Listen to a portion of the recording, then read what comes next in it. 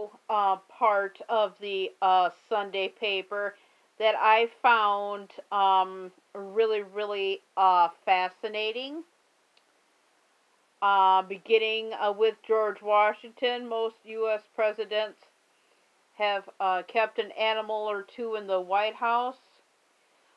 This is not all of the presidents, but I just thought that Abraham Lincoln's cats were the first to live in the White House, and that John F. Kennedy kept dogs and cats, 2 hamsters, and some white birds, and a white cat named Zaza. James Buchanan kept 2 eagles as pets. Don't try this at home. Our upcoming has German Shepherds.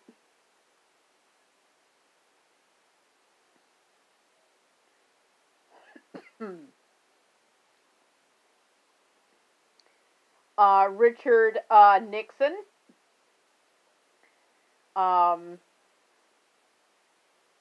Had Checkers. Obama had Bo and Sonny. Andrew Jackson had a parrot. LBJ had a dog.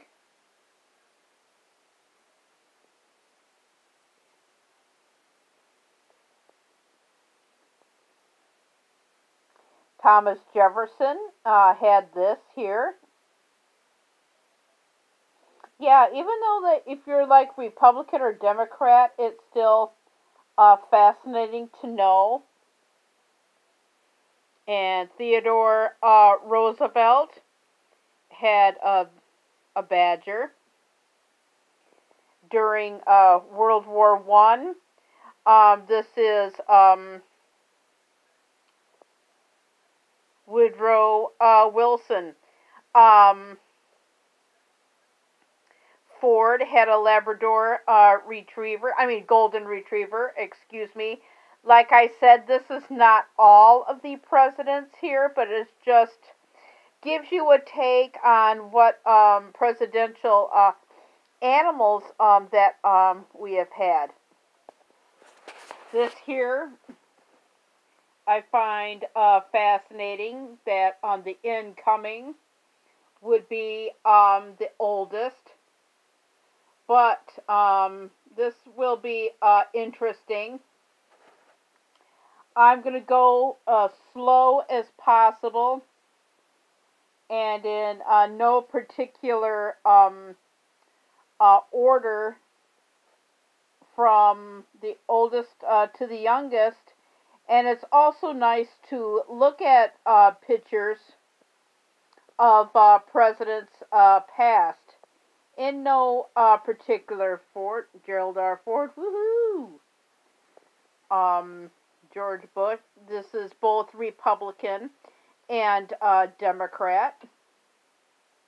Here, I just find it interesting to see how old they were when they took office. And I always loved government in school. And I just thought that this would be something interesting to show. I don't really have that going on today, but and I'm just going right down the line here if I have room. Jimmy Carter.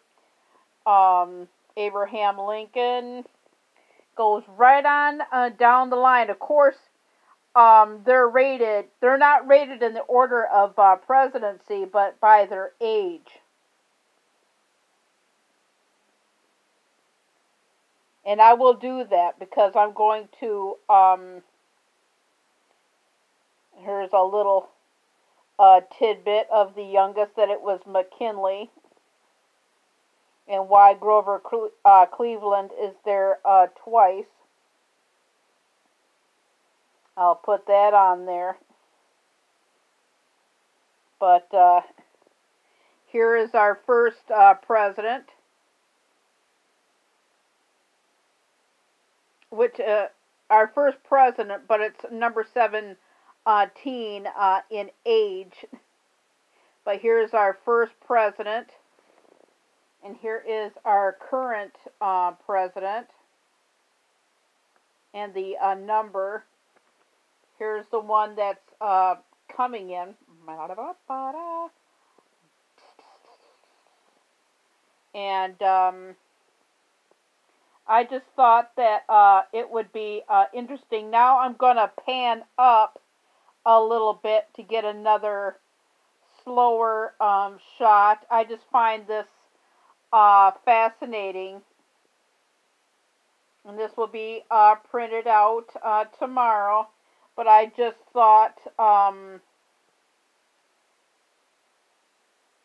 and also I did this to, if you know that the year that you were born in, and in that 4 years, to look up your president and see how old the president is when you was born.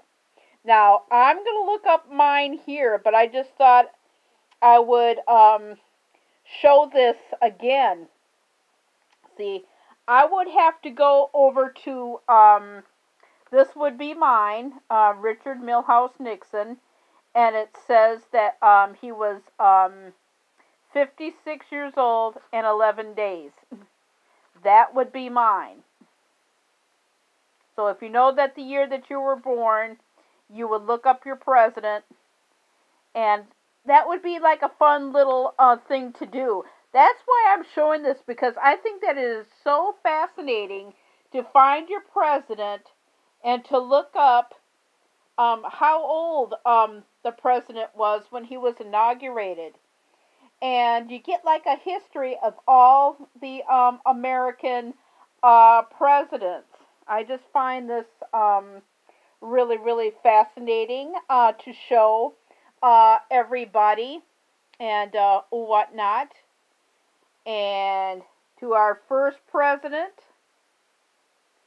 this is our first president, to our current president. Just compare on what the style of the hair was from George Washington all the way up, and I'm not making fun, to our current president. How much style and fashion the pictures are from all of our presidents. I just find this fascinating, just to show you guys. And I know that I'm going to be losing some subscribers, but I just thought it would be fun. And I did not have a cell phone or a YouTube channel to do this, and I just thought that this would be really, really cool to do. And here's some of the people of the upcoming cabinet. I just thought I would put that in. You could pause that and look at it yourself. And I will put this up in there. I am Kara Knopf, your host, and this video will be a big one. And I will see everybody next time. But after I get this big one out, I will be printing out a smaller video. I am Kara Knopf, your host, and I will see everybody next time. And this is Michigan News. Everybody, have a good one. I just thought I would leave on a neutral note color. And it is from the Grand Rapids Press. Everybody, Have a good one. Bye-bye.